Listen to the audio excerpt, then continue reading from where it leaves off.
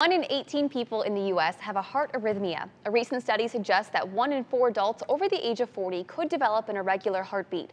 Some people will know they have it, others won't until it's too late. But tonight in Your Health, doctors now have a more precise way to diagnose and treat it all at the same time.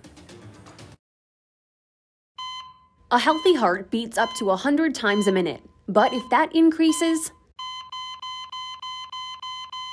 or decreases,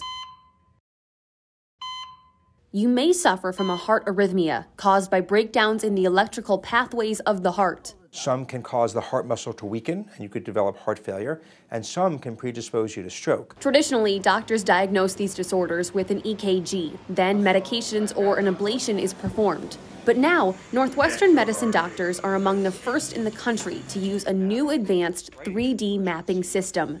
By sending magnetic signals through the body, we could recreate a three-dimensional animation of your heart. Previous technology mapped a few dozen points within the heart. The new technology can map tens of thousands of points in just a few minutes, pinpointing the problem down to the millimeter. We can then develop a very personalized approach to your abnormal rhythm. A catheter is inserted through a tiny incision snaked through the blood vessel in the groin.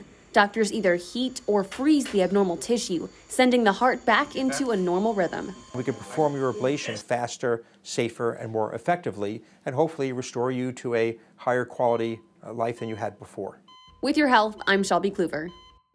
Men are at a slightly higher risk for heart arrhythmia. There are also things we do to reduce the risk, including weight loss, frequent exercise, minimizing alcohol intake, and treating other disorders such as sleep apnea. Anyone over the age of 65, especially those who have diabetes or high blood pressure, should be checked every year for abnormal heart rhythms. And our coverage of health news can also be found at WQAD.com. Just head over to our website and you'll find Your Health in the search bar at the top of the page. And of course, that's where you can find all of our Your Health stories is in that section of WQAD.com.